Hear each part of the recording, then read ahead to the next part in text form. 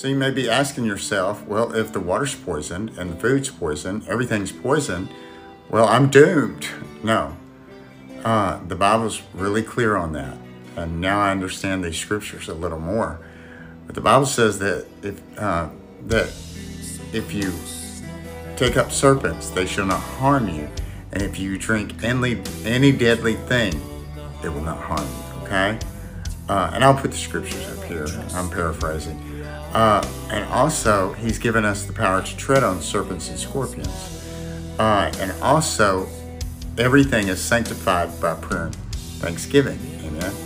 Not only that, sheep are immune to snake bite. They actually produce anti-venom. All right? So we're anti-venom for other people. We can help them. Amen. That's good stuff.